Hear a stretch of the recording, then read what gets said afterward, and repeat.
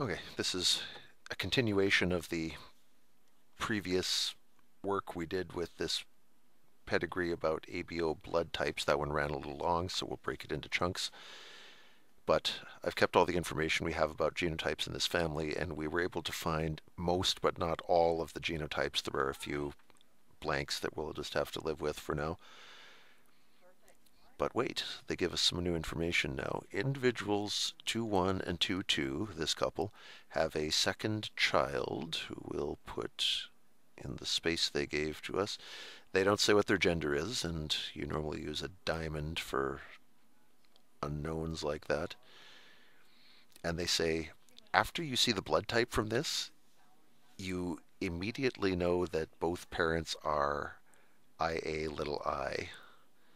What blood type is the kid? Well, if they're both IA little I, what could we know that would fill in two spaces at once? If we knew, let me just pick a color that I haven't used yet. We'll use the pink. Let's say if we knew that both of these were little I's, the only way we could know that for sure is if we saw a kid who, like their cousins, was blood type O.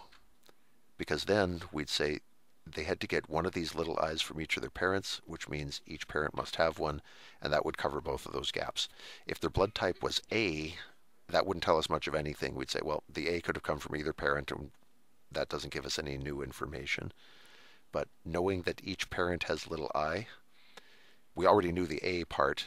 If we gained the new information that they both had little I's, the easiest way to explain that is that they had a type O child.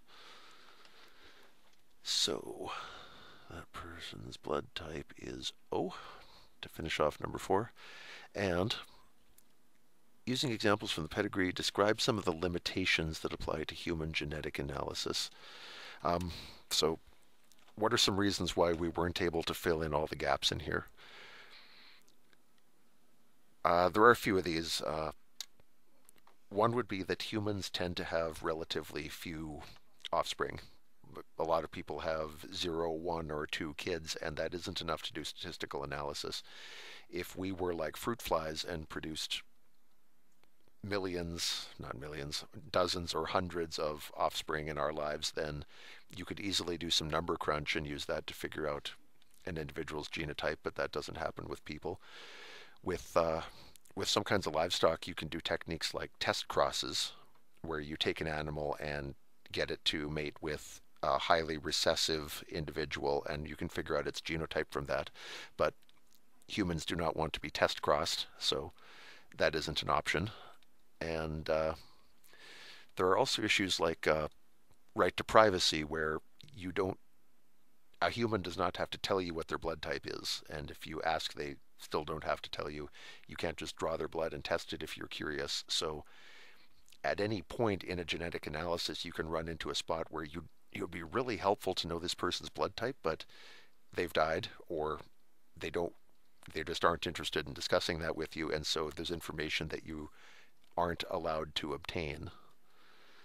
So those are a few I can think of off the top of my head, and maybe you can come up with some others for why it's harder to learn about human genetics than about genetics of some other creature.